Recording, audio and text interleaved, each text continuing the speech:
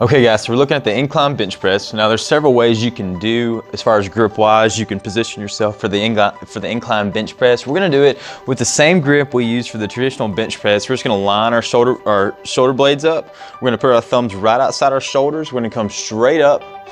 And wherever they hit on the barbell, have that same distance between the two. Make sure your hands are lined up with the knurlings on the barbell though. So here in the incline bench, just like a regular bench, we do not want to see the elbows flare out really wide. Because what happens here when we do this is we see a lot of internal rotation at the shoulder, and that can cause impingement and cause some tendonitis to develop chronically over time. So we want to keep those elbows nice and tight, glued in to our body if we can. Come down and come back up. And we can incline this bench to different angles and different degrees. The more of an inclination is going to require more of a extreme elbow position close to our body. But just for incline bench, keep it close to you, over your eyes, back down, touch your chest, bring the barbell back up, directly over your eyes each time. You don't want a direct bar path straight down. You want it to come down at an angle and go up on that same angle.